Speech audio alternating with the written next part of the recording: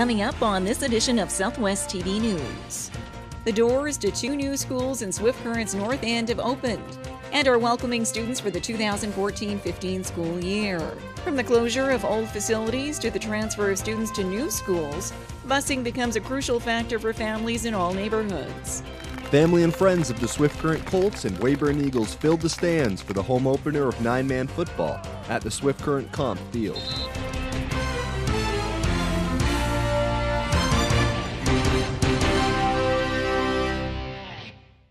Thanks for joining us here today.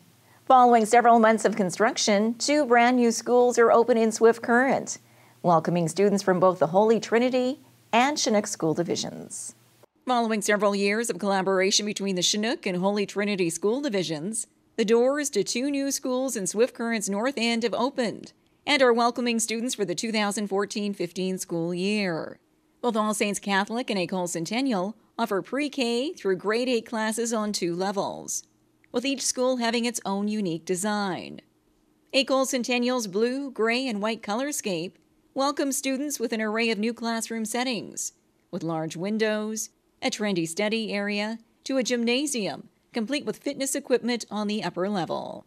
A walk through All Saints Catholic School includes bright colors reflecting the students' requests for themes of fire, earth, water, and wind. A wall mural, with individual squares painted by Catholic school students in the city, to a learning street with comfy ottomans and other decor. They wanted to be able to work outside of the classroom and on furniture that was soft furniture, that was comfortable, not always a desk.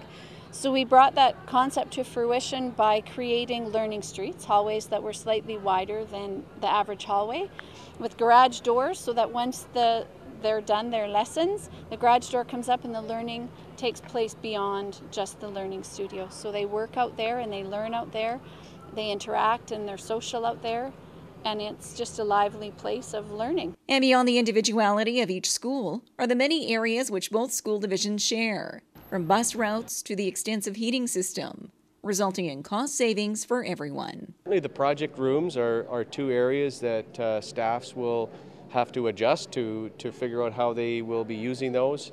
Our band room and the student support room are also shared areas, and certainly the library. And I think we've got a great beginning with how we are working together with the library staff and the 2 schools. So I think there's a real sense of cooperation in the schools between the staff and the students. Both All Saints Catholic and École Centennial schools have the capacity for approximately 450 students each. On a historical note, the Swift Current Comprehensive High School was the last new school constructed in the city back in 1969.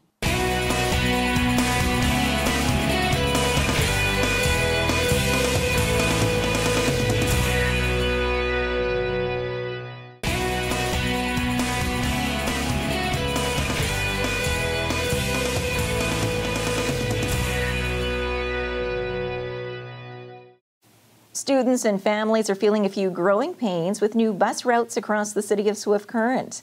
We have more in this report. The 2014-15 school season marks numerous changes for students in Swift Current.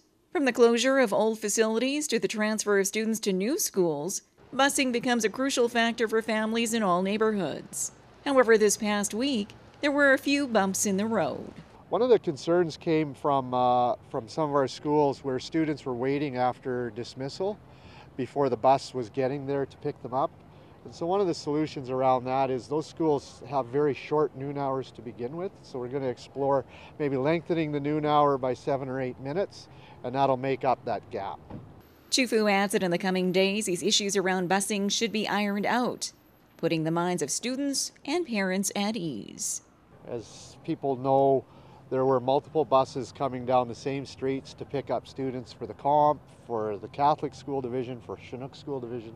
So now we've merged them all.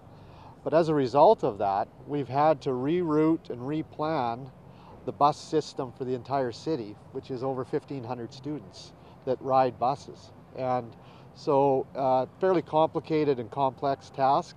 We've had people on site at all the schools throughout this week, monitoring times and seeing how we can refine and improve the process, and we'll be doing that over the course of next week. And along with resolving scheduling issues, The Chinook School Division has also stated that there is a lack of bus drivers at this time. Anyone interested in filling these positions is suggested to contact the division directly.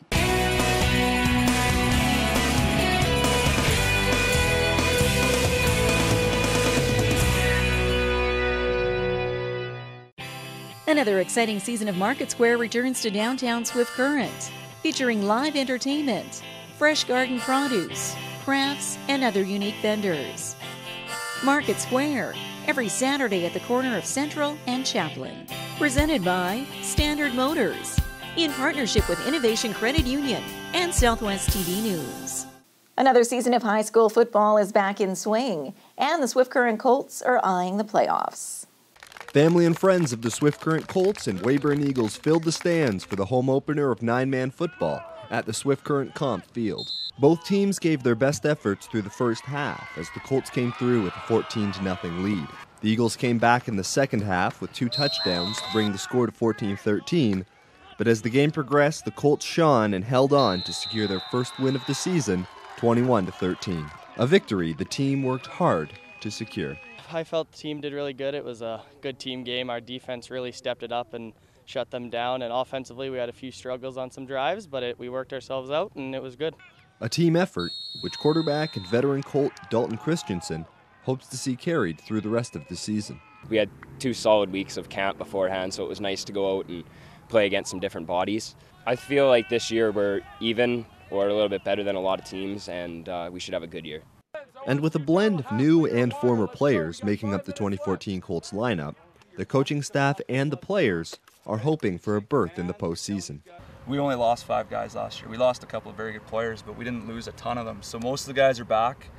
We've added some guys, some athletes who played a big role today, and they're guys who've played competitive hockey and other sports. So they bring a little bit of, I don't know if swagger is the right word, but just, you know, that competitive, hey, we're going to come out here and win, and it's made a difference. We've been flying around at practice, and the guys are having fun, and it's a different vibe this year. It's been fun. The Colts will play 6 regular season games before playoffs in mid-October. The next game for the Colts is on September 13th as they play out of town, taking on Moose Jaw Central.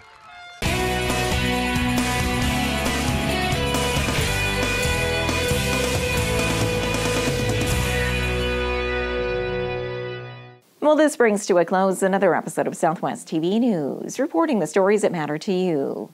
We always welcome your news tips.